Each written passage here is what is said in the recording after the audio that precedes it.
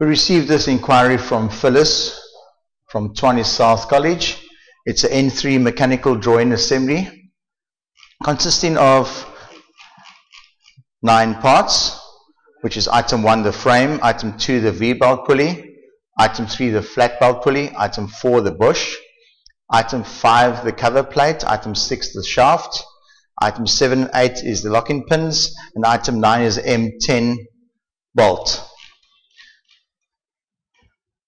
The parts are given in a first angle orthographic projection, showing you all the details of item 1, showing the front view and the left end view of the parts, your belts, the pulleys and all the pins. The important part to remember of this is what is your main primary view that you're looking at. In this case, item 1 is going to be the main component where all the other parts are attached to. So this is where you start your drawing and your most important section of the assembly. I've taken the liberty and modeled up all the parts as they've required. Item 1 being your frame, your shaft, your flat belt pulley, your V-belt pulley, the bush, the plate and the bolts. And there we have our 2 lock-in pins. The question that they're asking is to draw a full sectional front view of the assembly. The other 2 parts they require is the title and the scale below your drawing. That's carrying 2 marks. There is, however, one small little error on the question, as you have an M10 bolt. Your tapped hole on your frame is an M10, but the cover plate has got a radius 4 bolt, which gives you diameter 8 hole, so it won't fit. So I would assume that would be an error, and that will be a diameter 10 hole on that plate. The easiest way to figure out how to assemble these parts is look at common sizes. For example, we've got a 10